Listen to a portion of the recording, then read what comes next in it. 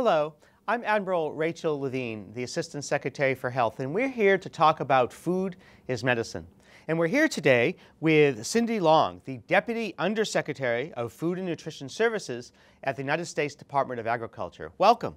Well, thanks. It's great to be here. We operate many nutrition assistance programs that reach 1 in 4 Americans, but I'd really like to focus on the WIC program.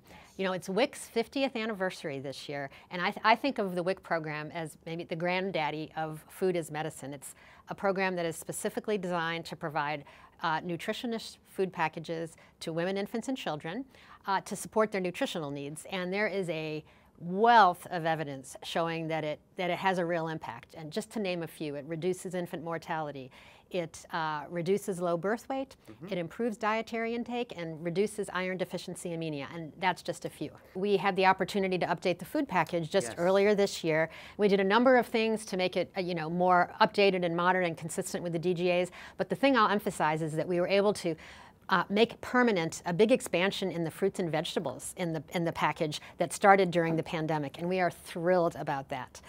The other thing that we're doing is we're working really hard to modernize the way the program works so we can meet people where they are. So things like online shopping and just really simple things like working with operators like yourself in your previous role to utilize tools like online scheduling and doing some virtual interaction with participants, just really moving into the modern era so that we can reach everyone who can benefit. Just a few days ago, USDA announced a major investment of $1.2 billion that will be going to states to help them facilitate the use of local and regional foods in the emergency feeding system, in schools, and in child care settings.